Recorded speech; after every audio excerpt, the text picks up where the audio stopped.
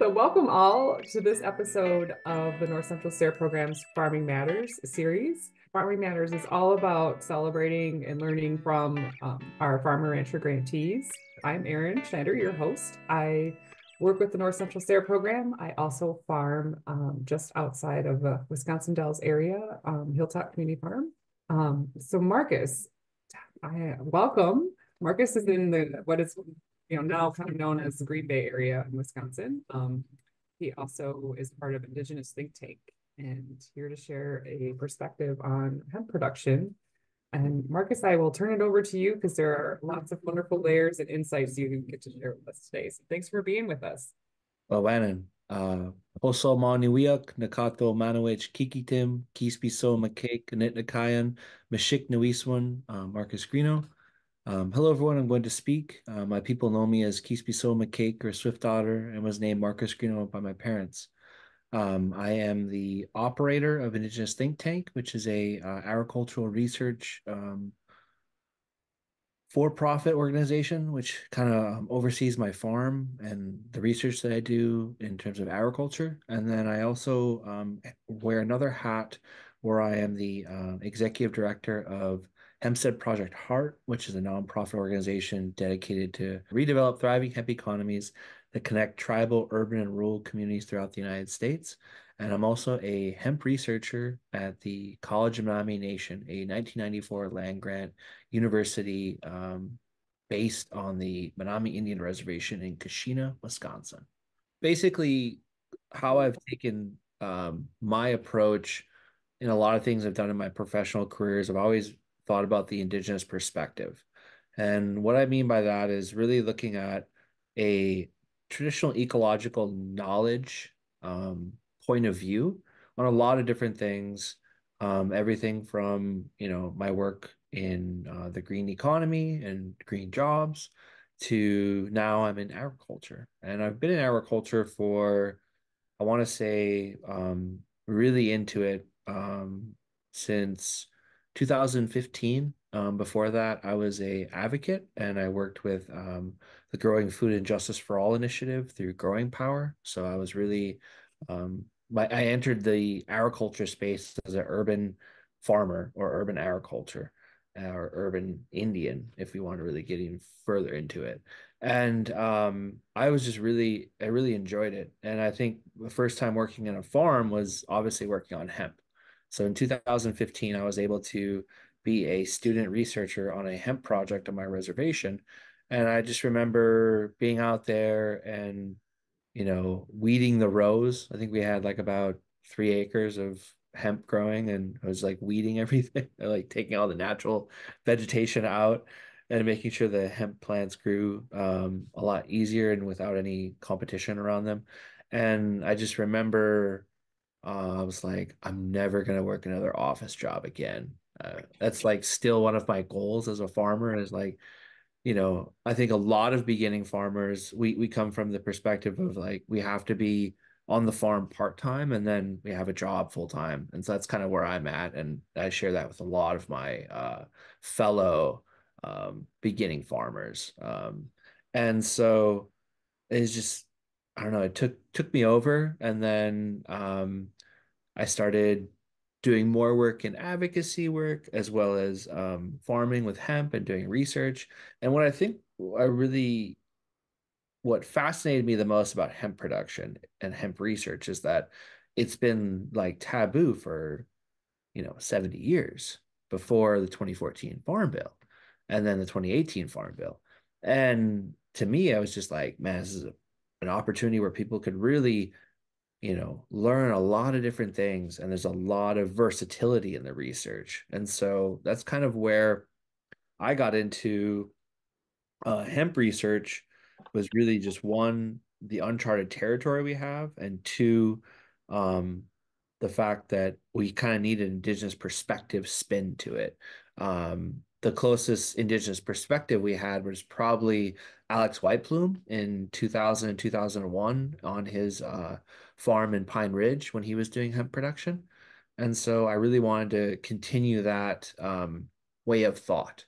And so I've kind of broken down my my slide and my presentations down here and looking at both the environment, climate change, but then also like thinking about like where is the future going and also like what I learned in some of this research that I've done. So when we think about the environment aspect of hemp research and hemp production, let's kind of like place it somewhere for me as a farmer. And it was 2020. Um, the pandemic was raging on. A lot of us were all basically home. And some days when I just didn't want to stay inside, I'd go to the field and I just hang out for a while and work and um, observe. Because really, as a menominee, it's really about learning by observing, or as the Menominees say, kikatawapata, learning by observation. And for me, one of the things I learned from farmers over the years, because, like as an advocate, I would go and I'd interview farmers and learn from them and understand what their issues were. And sometimes I get a little chance to ask, as someone that aspires to be a farmer someday, what advice do you have? And a lot of the farmers I talked to was always like saying to me, just observe, watch your field, watch what goes on. That's really where you're going to learn the most. And it really takes time, like years and years and years of just observation. And so I really never forgot that. And when I started doing my research in 2020 with the College of Menominee Nation, I started seeing these Japanese beetles. I didn't know what they were at the time. I was just like, why are there so many of these here? And I'd see just a ton of them. And that's kind of where um I had the idea to apply for the SARE grant. I was really observing the environment and the natural world and how it's interacting with hemp in the Great Lakes region. And for me, some of the things aside from the Japanese beetles, so if you see there's the middle picture with the darker bug or the beetle, that's a Japanese beetle. And if you look on the far right corner, that's another Japanese beetle. But then when you see me looking further at the other two pictures, you have ladybugs. And this is something that I learned as a beginning farmer entering the hemp industry is like ladybugs are your your best line of defense when it comes to cannabis aphids. And I remember a story that I had of doing my research, and I had all these aphids and I had to get rid of them. And so I started putting soap and water, mixing it together and try and get it off. And like I ended up burning my plants, and I was like, oh my God. And so I learned from that of like, okay, don't react so quickly, see what happens because 2 weeks later the ladybugs showed up and they started eating everything and my plants started doing better. And so it's like really understanding, and that was I learned in 2019 of let the natural world help you out with what you're producing. And so these ladybugs, every year I just love seeing them. I love seeing their larvae. I love seeing them just crawl and move around. So this ladybug in the far left corner is hanging out with a bunch of male hemp pollen sacs, and it looks like the pollen sacs just popped. So it's probably like if you planted your hemp in May, late May, early June, you'd start seeing this happen probably at the end of July, beginning of August. And then to the far right, top right, is a tree frog. And what I love is I haven't seen any frogs really at all up until the SARE project. And that's where I was, just taking care of my plants, not really using anything to spray on them, even though I never really did aside from that soap and water solution. But it's just fascinating to me to see the natural world interact with hemp.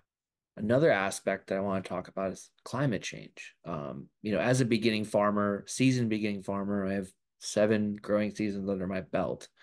Is that hemp is a really interesting plant in the sense that it's really good. It's a really good food source. So, you have high omega 3s, omega 6s, it has basically all the essential amino acids for the human body, and 1 tablespoon packs 10 grams of protein.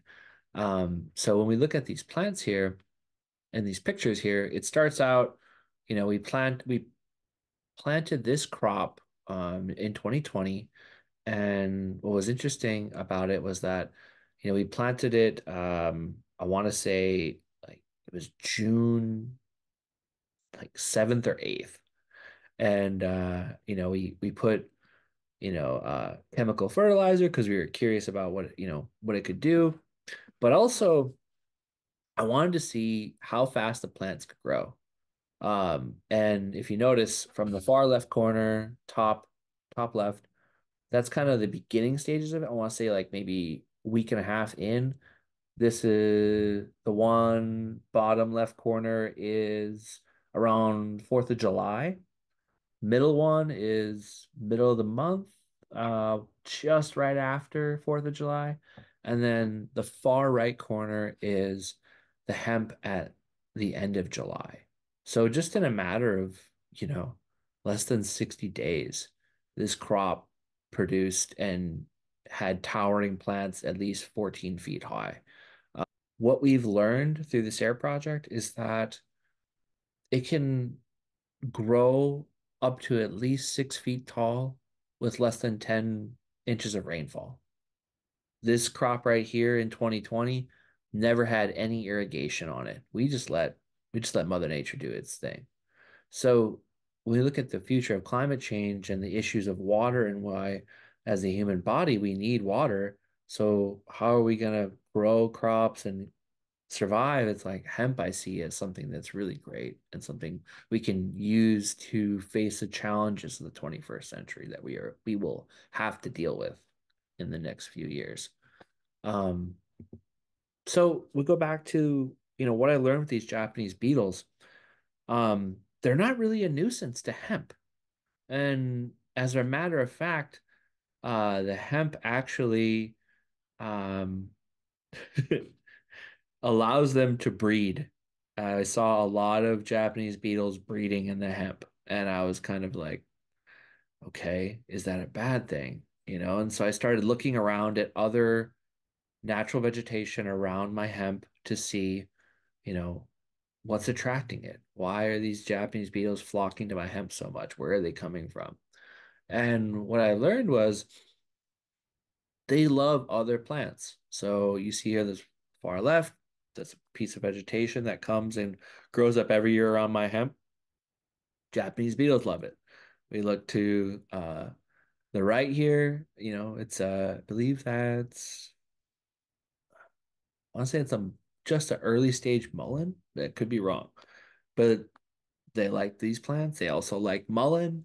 But what I really learned out of all of this is that those first 2 years of research at the college, we had a lot of Japanese beetles. That third year of research, we barely had any. And after talking with some of the farmers that work with me, and what we came to a conclusion about is actually it's pole beans that really attract Japanese beetles. So for folks who have crops that may be devastated by Japanese beetles, it'd be important to ensure that if there's any pole beans growing around, that you try and just plan your production plans are just taking into account that situation. Something else I learned, we go back to Kikatawapata, learning by observation. What I really found fascinating was this happened in the fall. And I want to say this is like getting cold. I want to say towards beginning of October. And I saw all these yellow jackets just hanging out and they're pulling all the sugar off of the flowers in the hemp. And they were deep in there. I mean, they weren't just buzzing around flying, like they were deep into that hemp flower and just, yeah, I'm gonna play one more time. Um, they were just, I guess, getting all the sugars and getting ready for winter. That's kind of what I observed is they were kind of preparing themselves. In previous years, what I've learned with the hemp and observing it at a different plot was that we have ground beetles or ground ground bees, my bad, nick that. So what I learned is that ground bees actually come out of the ground, go to the hemp plants, that are in production. That was usually when I was growing CBD, and they would pull all the sugars off those CBD flowers and bring them back into the ground and like prepare themselves for winter. So I just found it super fascinating that the natural world is starting to utilize hemp in a way and use hemp to kind of keep their populations surviving for through winter. And I just found it super fascinating. And I thought, it's something that I learned if I didn't have the, mindset of pushing traditional ecological knowledge, and I was just like, I just have to produce the best hemp that I can, and I'd start using pesticides and all that stuff, like you wouldn't see these things. So like, for like future SARE farmers, future beginning farmers, existing farmers, I really want to stress how much observation when it comes to farming is so important. And just seeing these things and watching the natural world interact with your crop is, to me, one of the most interesting things that I'll ever have as a farmer and be able to experience it as a farmer. We go back to these bees. You can see there's bumblebees everywhere, and they're pulling all the pollen off the male hemp plants. And so it's something that I learned with our research with the SARE program is that we had 60 bumblebees like all on one plant one day. I couldn't believe it. It was just all up and down the whole plant. It was just all of them, and they were just pulling all the pollen off. And I was like, wow, this is really cool, and it's allowing the hemp pollen to kind of spread out into other plants. And it really reminds me something that my cousin big brother, Jeff Greeno. He's a landscape ecologist, and something that he talks about is, you have these elder plants and then you have the other plants around it, but the elder plant takes care of it. So when we look at, the Menominee forest, when the Menominee people cut portions of the forest down, we leave some of those elder trees up to kind of help keep the established fungal network underneath operating and communicating, because you keep the fungal network going, then you have all those trees and plants that are growing back up again after the trees have been cut. You have a elder kind of helping them out and supporting them as they keep growing, and the ecology kind of continues. And what I think with hemp is, it's one of those elder plants of, it's supporting everybody. And this is something I learned the first year I did research. Is I saw all these plants, natural vegetation, flowers growing around the base of the hemp plants, and it would change the terpene profiles, it changed how they would grow. It just, to me, I found it very interesting and needs further research. So for other folks who are trying to figure out what to do with their SARE project, researching companion planting and understanding natural vegetation and how it interacts with hemp production, I think is a very worthwhile piece of research for folks that want to get into hemp research. One of the things that this is like a plug on my end, but also a plug for the college, is that we've been working on a feasibility study for the past 4 years. COVID kind of put everything, slowed it down, let's say, for a matter of fact. But now we've have the opportunity where we're going to start publishing this document, and it is a large document. It's definitely over 100 pages, but it really gets down to the nitty-gritty for farmers in the Great Lakes region who want to learn and to grow hemp, but don't have the equipment. So we look at artisanal hemp production for farmers, people who have an acre or 2 acres, but don't have, heavy equipment to sustain it. There's a lot of strategies, tactics that have put into this feasibility study for farmers to utilize in their hemp production in the Great Lakes region. And I also have a list of information for farmers to pull from if they need certain pieces of equipment because they do have the acreage. So I have it broken down from, 0 to 100 acres and, 100 acres over. This is the equipment you need. If you're needing how to access capital, because that's always a big thing, understand the difference between assets and liabilities. That's a huge thing for farmers. And so this document that we're going to have available for farmers, I want to say this spring. So we're just like going through everything out, the fine detail with a fine tooth comb, as I like to say, and making sure it all looks good. But it's going to be available for people. It's a public document produced by a land grant university, and it was supported by the Native American Agriculture Fund, the College of Maumee Nation. And what I find very interesting is that the College of Maumee Nation, in the same time that I received my SARE grant, received this large hemp supply chain grant focusing on hemp feed as a way to support fish production, so feeding fish. But what I love about this grant is that it carves out a space for the College of Maumee Nation to create a research center around hemp. So the Great Lakes region will have a research center solely devoted to hemp production, and it'll be at the College of Maumee Nation. And I'm very proud of our community. I'm very proud of our college, but I'm just really looking forward to seeing what will come out of that. And so, just to kind of like bring this all back around, because sometimes I'll go off on a tangent. But basically, the hemp feasibility study gives you details of what we did for our research, but then it also gives you folks a 7-year observational analysis of American hemp industry.